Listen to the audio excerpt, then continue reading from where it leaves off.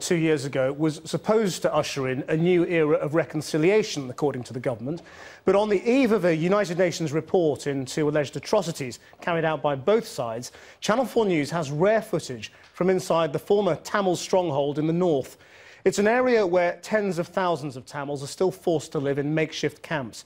There is evidence and testimony of systematic repression and the abuse of women.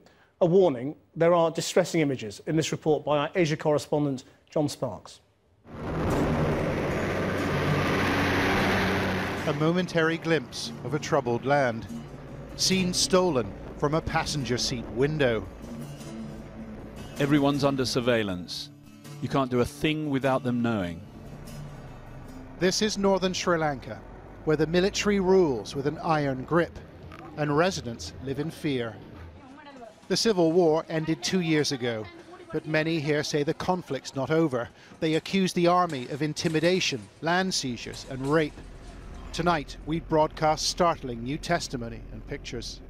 It's clear that the conditions that people faced and continue to face are simply not acceptable and do not meet international standards. Almost 2 years since the war has ended, the situation remains very grim for people living in the north and east. There are still very serious human rights abuses occurring. The Sri Lankan government and the separatist Tamil Tigers waged a long and bloody war in the north. Civilians, mostly Tamils, were caught in the middle. A UN war crimes panel thinks tens of thousands were killed, something the Sri Lankan government denies. There were few witnesses to this war. International observers were banned, and they're still prevented from travelling in the north. Our contact films in a town called Kilinochchi. He takes an extraordinary risk. If caught, the punishment would be severe. It used to be the Tamil Tigers' capital. Now the Sri Lankan 57th Army Division has stamped its mark on the community. Residents say army commanders here have seized private homes and businesses and fenced them off with barbed wire. These pictures seem to confirm that. The Sri Lankan government is also accused of taking land for hotels and other development projects. Locals told our contact that the military have stolen their personal possessions as well. We filmed a series of fields crammed with thousands and thousands of motorcycles. It's a very bad situation. In every village, the military occupy civilian homes. The people don't have rights. They have no voice. They have to accept it. After the war, the Sri Lankan government put civilians in a series of internment camps. Over the last year, the majority have been released, but many have found that they have no homes to return to. Our contact found this woman living under a rudimentary shelter. She'd set up camp in the middle of what appeared to be a minefield. We're protecting her identity for her own safety. We've lost our home and possessions. We're trying to start again, but look at the difficulties. There is water in our house. Look at our house. I don't know why God has given me this fate. 2 young boys had been left to look after themselves in a home with no roof. Their father was dead, and their mother had left them to work elsewhere, they said.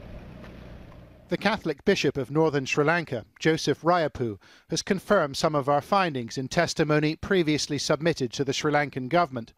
20 months after the war, he said, most of the displaced still have no housing and live under tarpaulin sheets. He added, the military has taken land belonging to the church without prior information or consultation. Our source told us that since the end of the Civil War, the army has built bases and installations in every community in the north. In every village, there are military camps. Soldiers occupy civilian houses, and the government says to people, find your own way. Human rights groups say women are particularly vulnerable here, vulnerable to exploitation and sexual abuse by members of the armed forces. Our contact spoke to a number of women who said they'd been raped. They harassed me in ways I do not wish to say. About 6 or 7 people came. I don't know how to describe it. They sexually abused me. I find it difficult to say how I feel. In a context where you have so much surveillance and where the security forces have so much power simply to turn up at somebody's house, to interrogate people, to ask for documentation, many of these women feel very exposed. However, the Sri Lankan government told us tonight the military is involved in demining and rebuilding infrastructure. There has been international concern for the treatment of civilians during the Sri Lankan civil war, but our evidence, filmed over several months, suggests that survivors of that conflict continue to suffer. Well, in response to our report, the Sri Lanka government has issued a statement. This report is full of allegations which lack credibility, transparency and verifiability. It is another part of a sinister campaign carried out according to a common pattern to discredit Sri Lanka at a time of importance, this time to coincide with the release of the UN Secretary-General's Advisory Panel report. A full version of the Sri Lankan statement is available on the Channel 4 News website.